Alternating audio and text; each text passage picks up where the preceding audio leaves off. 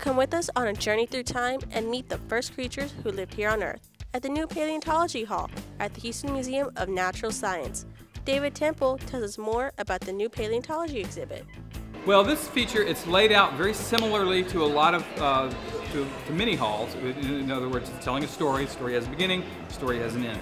And it's sort of, in a way, it follows a similar trajectory of our old installation, but of course, it's Texas-sized. It's on steroids. It's much more, there's a lot more specimens involved and a lot more vignettes involved. And of course, the museum chose to bring in, the other curator, the guy I work with, is Robert Bacher. Robert Bacher is a wonderful paleontologist, master teacher, master storyteller, and his vision of this was sort of what the American Museum of Natural History had done at its outset. One of the greatest museums in the world. One of their great directors, Henry Fairfield Osborne, had arranged the history of life in sort of a tableau style, where all the animals that interacted in an environment were grouped together. So you sort of recreated the ecology of a given point in space and time. And that's exactly what we did here. So we start out with the Paleozoic. We devoted a lot of attention to the Paleozoic because Houston had some really nice specimens, and we had the advantage of being able to loan probably the world's best collection of trilobites. They're exquisite. So we wanted to rely heavily on that for the Paleozoic, and we did. And then of course, after the Paleozoic, the terminal Paleozoic in the Permian is the area where we're conducting some of our own research. So many of the specimens that you see there are things that museum field crews have collected. And then of course from there it goes on to the age of the dinosaurs, age of the mammals, and it comes full circle all the way around to the period of time that's just before us. So it's the fossils that we have here in Houston. It's the mammoths, the mastodons, the things that are actually on the ground beneath us here in Houston. Of course, there's a very tight dinosaur-bird connection, and we have that repeated several times. There are many different ways throughout the hall. One of the ways, of course, that we did this is we commissioned quite a few murals.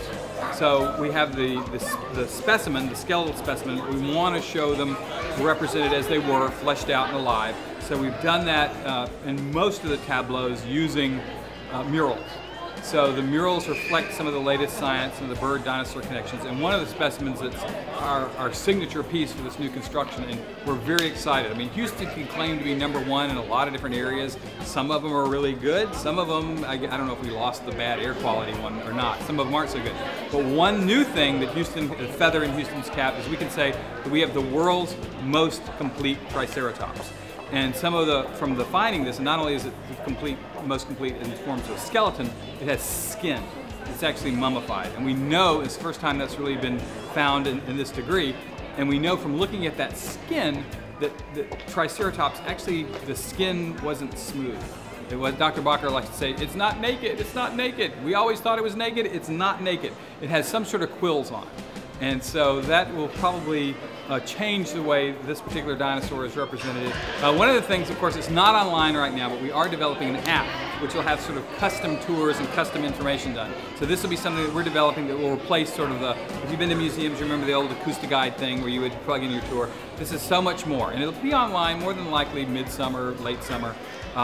And it'll have a lot of opportunities where if your child's interested in one specific dinosaur, you can plug in for a tour for that. If they're interested in, predator-prey relationships or things like that, you'll be able to do that.